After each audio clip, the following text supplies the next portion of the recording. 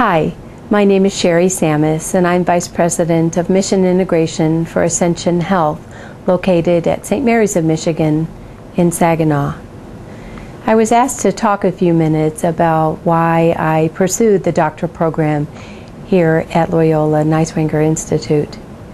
And I'd like to share very briefly with you that I started with the master's program and recognized that I wanted to enhance my degree and my background in ethics as my role in mission integration. After completing the master's program, what I discovered is my need and desire to even go further into the doctoral program. And I think that journey has really elevated my ability in critical thinking, awareness.